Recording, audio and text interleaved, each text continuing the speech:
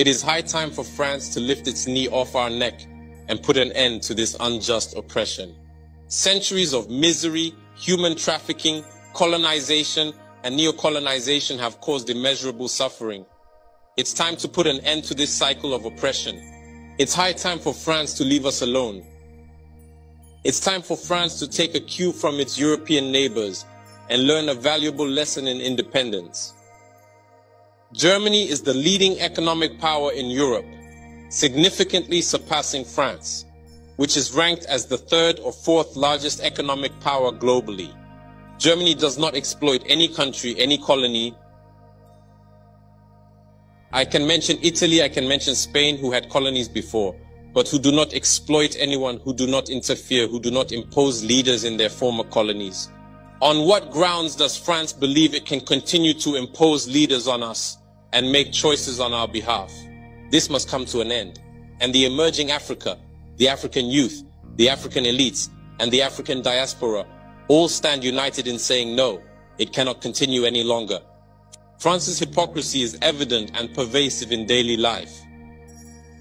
Let's examine the cases of Mali and Chad as prime examples of this hypocrisy. In Chad, where the constitutional process has been interrupted, France applauded and its president visited to officially consecrate the new king's coronation ceremony. In Mali, where it is not the constitutional process that has been interrupted, but the transition process, France has condemned and even packed up its things to say that it is leaving Mali. That's hypocrisy. It's the double standard. It is the double language that France employs in its dealings with Africa. During our questioning of Mr. Jean-Yves Le Drian regarding the situation in Ivory Coast and France's decision to allow a third term, he provided a clear explanation.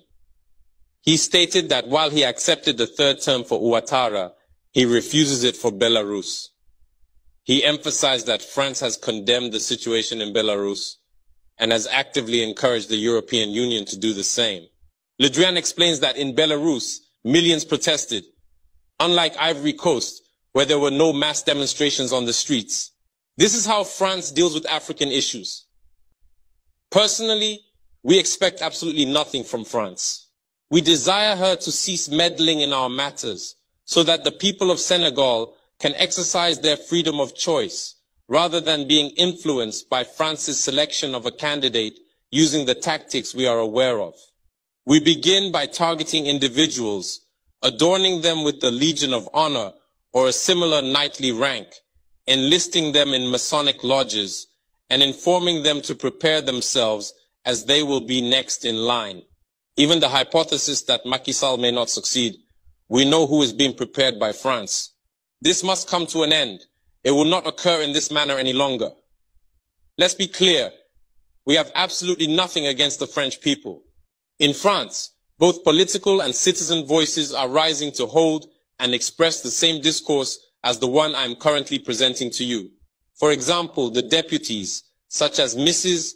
Frédérique Dumas, who regularly speaks on the platform of the Assembly, who regularly writes to the Minister of Foreign Affairs, since she is a member of the Foreign Affairs Committee, to raise this unfair behavior of France towards Africa, hold the same speech as us. The same Mr. Jean-Luc Mélenchon, Jean-Paul Lecoq, André Chassaigne, all deputies, hold the same discourse as us, and hundreds of other voices. The NGOs, like other non-profit organizations, are doing remarkable work in the same direction. We strongly urge France to listen to the voices that speak to it about our plan for a more collaborative, fairer, and sustainable partnership between Africa and France. It is crucial that we work together towards a future that is equitable, just, and environmentally conscious. If she listens, I believe we'll have beautiful days ahead in our collaboration together. If he doesn't know how to cut it, thinking he can continue to function like in the time of our grandfathers, this African youth no longer accepts it. France must make preparations for a definitive break and completely withdraw from Africa. Africa belongs to Africans, not France.